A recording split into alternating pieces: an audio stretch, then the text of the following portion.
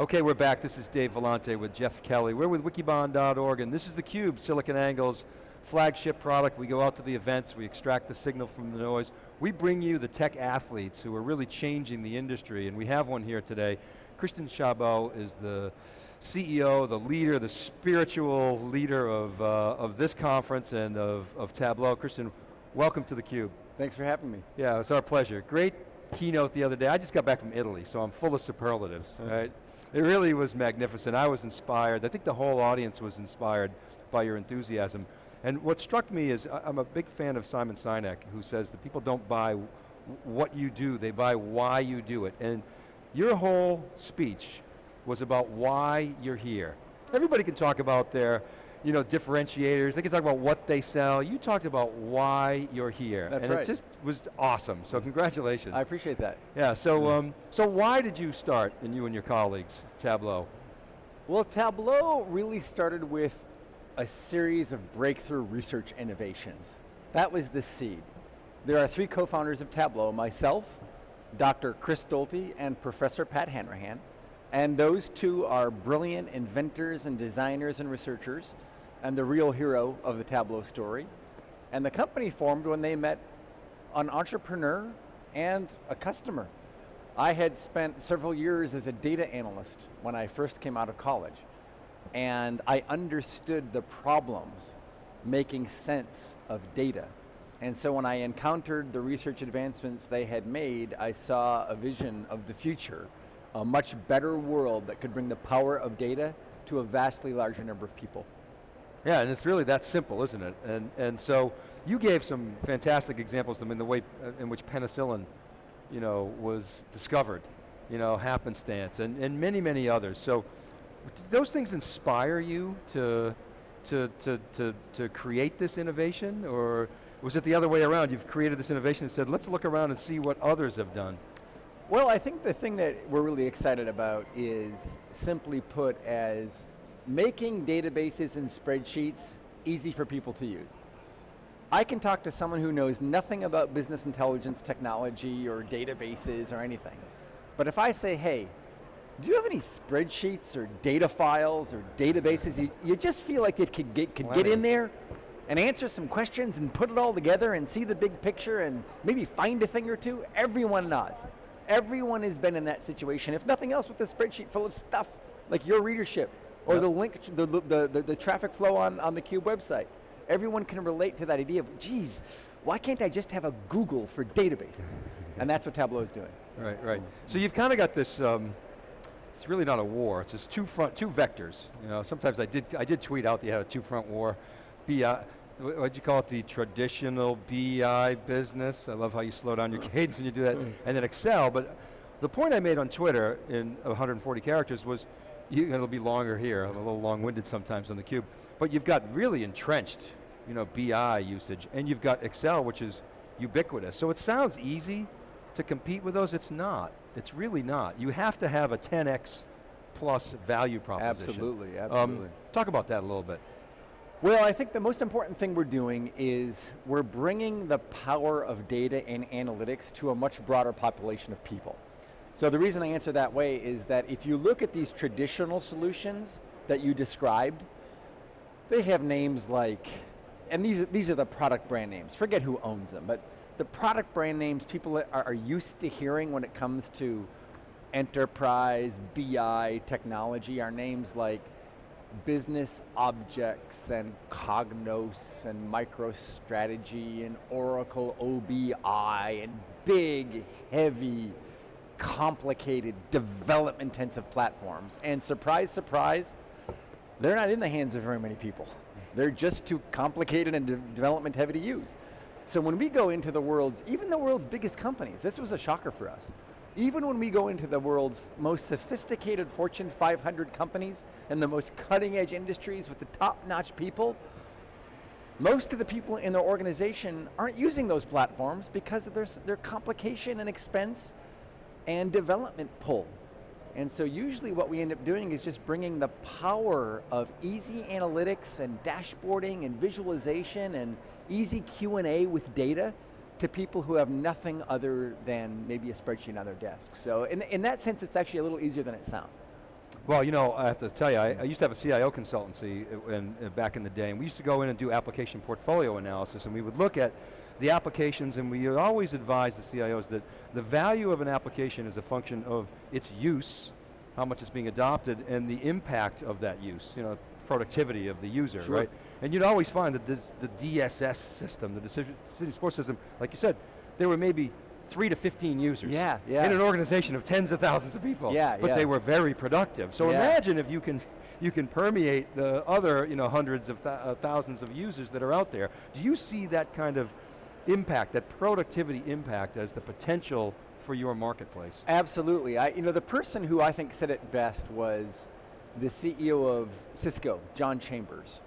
And I'll paraphrase him here, but he has this great thing he said, which is he said, you know, if I can get each of the people on my team consulting data, say, oh, I don't know, twice per day before making a decision, and they do the same thing with their people and so on, you know, that's 1 million decisions a month. He did the math. Better made than my competition. I don't want people waiting around for top management to consult some data before making a decision. I want all of our people all the time consulting data before making a decision. And that's the real spirit of this new age of BI. For too long, it's been in the hands of a high priesthood of people who know how to operate these complicated, convoluted enterprise BI systems, and the revolution is here. People are fed up with it.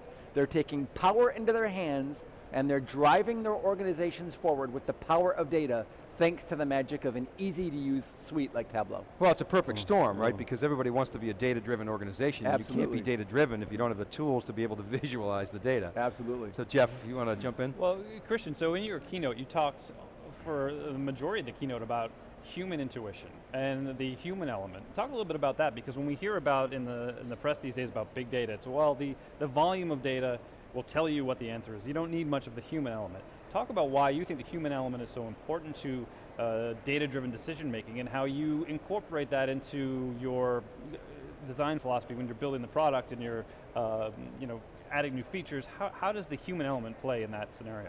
Yeah, I mean, it's funny, the data-driven moniker is common these days, and Tableau's a big believer in the power of data. We use our tools internally, but of course no one really wants to be data-driven. If you drive your company completely based on data, say hello to the cliff wall. You will drive it off a cliff. You really want people, intelligent domain experts, using a combination of fact and intuition and instinct to make data-informed decisions, to make great decisions along the way. So although pure data mining has some role in the scheme of analytics, frankly, it's a minor role. What we really need to do is make analytics software that, as I said yesterday, is like a bicycle for our minds. This was the great Steve Jobs quote about computers at their best are like bicycles for our mind, effortless machines that just make us go so much faster than any other species with no more effort expended, right? That's the spirit of computers when they're at our best.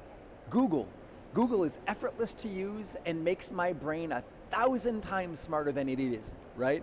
Unfortunately, over in analytics software, we've never seen software that does that.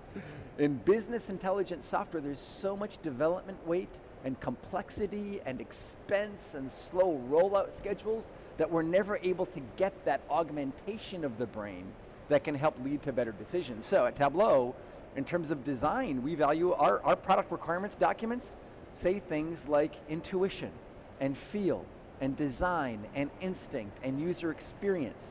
They're focused on the journey of working with data, not just some magic algorithm that's going to spit out some answer that tells you what to do. Yeah, I mean, I've often wondered where that BI business would be, that traditional decision support business, if it weren't for Sarbanes-Oxley. I mean, it gave it a new life, right? Because you had to have a single version of the truth that was mandated by the government. You know, we had Bruce Boston on yesterday, who works for a company that shall not be named. But anyway, he was talking about, okay, Bruce, in case you're watching, we're sticking to our promise. But he was talking about intent, desire, and satisfaction. Those are 3 things, intent, desire, and satisfaction, that machines can't do. I think the point being, you just, always the old bromide, you can't take the humans to the last mile. Yeah. I guess. Yeah. Do you see that ever changing?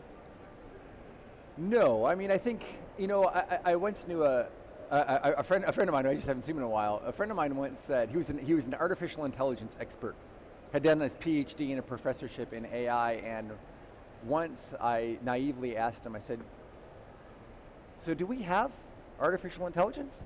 Do we have it or not? We've been talking about it for decades, like, is it here? And he said, you're asking the wrong question. The question is, how smart are computers, right? So I just think where analytics is going is, we want to make our computers smarter and smarter and smarter. There'll be no one day where suddenly we flip a switch over and the computer now makes a decision. So in that sense, the answer to your question is, I see things going as they're going now. But underneath the covers of human-based decision making are going to be fantastic advancements in the technology to support good decision making, to help people do things like feel and chase findings and shift perspectives on a problem and actually be creative using data. I think it's going to be a great decade ahead of us. So I think part of the challenge, Christian, in doing that and making that evolution is we've, in the way kind of the economy and a lot of jobs work over the last century is, you're a cog in a wheel. This is how you do your job. You do it the same way every day, and it's more of that kind of almost assembly line type of thinking. And now we're shifting. Now we're really to get ahead in your career, you've got to be, as Seth Godin put it, an artist. You've got to create. You've got to be. You've got to make a difference. Is the challenge? Do you see a challenge there in terms of getting people to embrace this new kind of creativity? And again, how do you, as a company and as a provider of data visualization technology, help change some of those attitudes and make people kind of help people make that shift to less of a cog in a larger organization to a creative force inside that organization? Well, mostly I feel like we support what people natively want to do. So there are some challenges, but I mostly see opportunity there. In category after category of human activity, we're seeing people go from consumers to makers. Look at publishing, from 20 years ago to now, self-publishing. theCUBE. Blogs and Twitters and this network, exactly. I mean, we've gone from consumers to makers. Everyone's now a maker, and we have an ecosystem of ideas that's so positive. People naturally want to go that way. I mean, people's best days on the job are when they feel they're creating something and have that sense of achievement of having had an idea and seeing some progress their hands made on that idea. So in a sense, we're just fueling the natural human desire to have more participation with data, to ideate with data, to be more involved with data than they've been able to in the past. And again, like other industries, what we're seeing in this category of technology, which is the one I know, we're going from this very waterfall, cog in a wheel type process to something that's much more agile and collaborative and real time. And so it's hard to be creative and inspired when you're just a cog stuck in a long waterfall development process. Mm-hmm. So it's mostly just opportunity, and really we're just fueling the fire that I think is already there. Yeah, you talked about that yesterday in your talk. You gave a great FAA example. The Mayan writing system example was fantastic, so I just really loved that story. You, in your talk yesterday, basically told the audience, first of all, you have you have clarity of vision. You seem to have certainty in your vision, a passion for your vision, but at the same time you said, sometimes data can be confusing and you're not really certain where it's going. Don't worry about that. It's okay, almost like all will be answered eventually. But what about uncertainty, in your mind as the chief executive of this organization, as a leader in a new industry? What things are uncertain to you? What are the potential blind spots for you that you worry about? Do you mean for Tableau as a company, or for people working with data generally speaking? So for Tableau as a company. Oh, I see.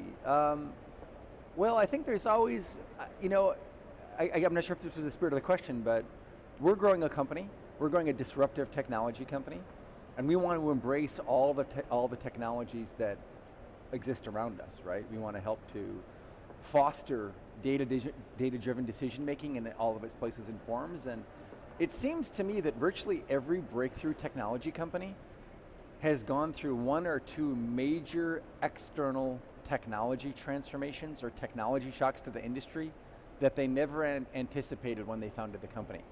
Okay, probably the most recent example is Facebook and mobile. I mean, even though the mobile revolution was well in play when Facebook was founded, it really hadn't taken off. And that was a blind spot. Facebook was founded in 07, right. right? And look what happened to them, right? And here's as new as a company you can get. It was founded in 07, right? So most companies, I mean, look how many companies were sort of shocked by the internet, or shocked by the iPod, or shocked by the emergence of the tablet, right. or shocked by the social graph, you know? I think for us in Tableau's journey, if this was the spirit of the question, we will have our own shocks happen. The first was the tablet. I mean, when we founded Tableau, like the rest of the world, we never would have anticipated that a brilliant company would finally come along and crack the tablet opportunity wide open, and in the blink of an eye, hundreds of millions of people are walking around with powerful multi-touch graphic devices in there. I mean, who would have guessed? Right. People wouldn't have guessed it in 06, let alone 03. No way, right. And so luckily this is the good kind of uncertainty. We've been able to really rally around that. Our developers love to work on this area, and today we have probably the most innovative mobile analytics offering on the market, but it's one we never could have anticipated. So I think the biggest things in terms of big categories of uncertainty that we'll see going forward are similar shocks like that, and our success will be determined by how well we're able to adapt to those. So why is it and how is it that you're able to respond so quickly as an organization to some of those tectonic shifts? Well, I think the most important thing is having a really fleet-footed R&D team. We have just an exceptional group of developers who we have largely not hired from business technology companies. We have something very disruptive going at Tableau. Yeah, one of the amazing things about our R&D team is when we decided to build just this amazing, high wattage, cutting edge R&D team and focus them on analytics and data, we decided not to hire from other business intelligence companies because we didn't think those companies made great products. So we've actually been hiring from places like Google and Facebook and Stanford and MIT and computer gaming companies. If you look at the R&D engineers who work on gaming companies, in terms of the graphic displays and the response times and the high dimensional data, they're actually hundreds of times more sophisticated in their thinking and their engineering than some engineer who was working for an enterprise BI reporting company. So this incredible horsepower, this unique team of inspired zealots and high wattage engineers we have in our R&D team, like Apple, that's the key to being able to respond to these disruptive shocks every once in a while and really seize them as an opportunity. Well, they're fun too. I mean, you saw them on the stage yesterday and wearing funky hats and very comfortable in front of the audience. Yeah, there's never been an R&D team like ours assembled in analytics. It's been done in other industries, right? Google and Facebook famously, but in analytics, there's never been such an amazing team of engineers. Yeah, and Christian, one of the things that struck me yesterday during your keynote, or the second half of the keynote, was bringing up the developers and talking about the specific features and functions you're going to add to the product, and hearing the crowd kind of erupt at different announcements, different features that you're adding. And it's clear that you're very customer focused at Tableau. You're responding to the needs and the requests of your customers, and that's clearly evident again in the passion that these customers have for your product, for your company. How do you, well, first off, how do you maintain that, or how do you get to that point in the first place where you're so customer focused? And as you go forward, being a public company now, you're going to get pressure from Wall Street and quarter results and all that comes with the territory. How do you remain that focused on the customer, as you're going to be under a lot of pressure to grow and drive revenue? Yeah. How are you going to keep that focus? Well, there's two things we do. It's always a challenge to stay really connected to your customers as you get big, but it's what we pride ourselves on doing. And there's two specific things we do to foster it.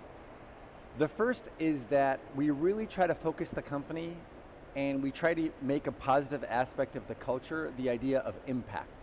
What is the impact of the work we're having? And in fact, a great example of how we foster that is we bring our entire support and R&D team to this conference, no matter where it is.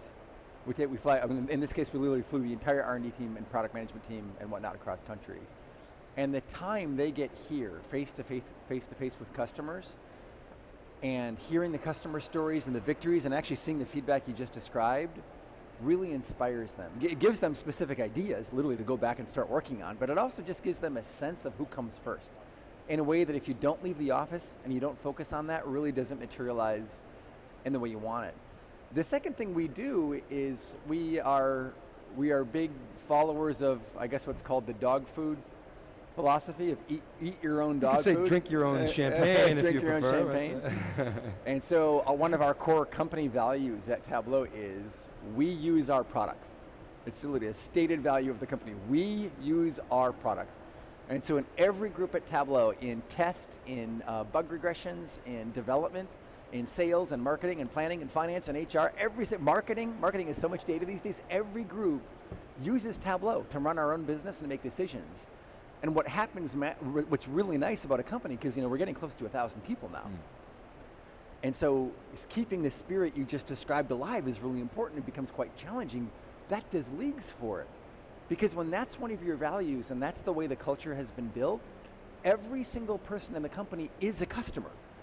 Everyone understands the customer's situation and the frustrations and the feature requests and knows how to support them when they meet them and can empathize with them when they're on the phone and is a tester automatically by virtue of using the product. So we just try to focus on a few very authentic things to keep our connection with the customer as close as possible. I'll say, Kristen, your company is a rising star. We've been talking all this week of the similarities, we were talking off camera about the similarities with ServiceNow, just in terms of the passion within the customer base. We're tracking companies like Workday, great companies that are being built, new emerging disruptive companies. We put you in that category, and we're very excited for different reasons, different business altogether. But there are some similar dynamics that we're watching. So as observers, as independent observers, what kinds of things do you want us to be focused on watching you over the next 12, 18, 24 months? What should we be paying attention to? Well, I think the most important thing is Tableau ultimately is a product company, and we view ourselves very early in our product development life cycle. I think people who don't really understand Tableau think it's a visualization company or a visualization tool. I don't really understand that. Well, you talk about the viz a lot, but okay. Well, sure, we do visualization, but there's just something much bigger. I mean, you asked about people watching the company. I think what's important to watch is that, as I spoke about in the keynote yesterday, Tableau believes what is called the business intelligence industry, what's called the business analytics technology stack, needs to be completely rewritten from scratch. That's what we believe. It's a do-over. It's a do-over. It's based on technology from a prior era of computing. There's been very little innovation. The R&D investment ratios, which you can look up online, of the companies in this space are pathetically low and have been for decades. And this industry needs a Google. It needs an Apple. It needs a Facebook. An R&D machine that is passionate and driven and is leveraging the most recent advances in computing to deliver products that people actually love using, so that people start to enjoy doing analytics and have fun with it and make data-driven decision in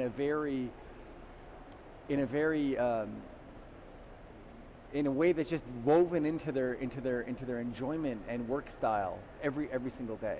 So the big series of product releases you're going to see from us over the next 5 years, that's the thing to watch. And we unveiled a few of them yesterday, but trust me, there's a lot more coming. That's a lot of applause. Kristen, that was awesome. You can see the passion that you're putting forth, your great vision. So congratulations on the progress you've made. I know you're not done. We'll be watching it. Thanks very much for coming on theCUBE. Thanks for hosting me. I appreciate really a it. pleasure. Thank you. All right, keep it right there, everybody. We're going wall to wall. We got a break coming up next, and then we'll be back this afternoon. This is Dave Vellante with Jeff Kelly. This is theCUBE. We'll be right back.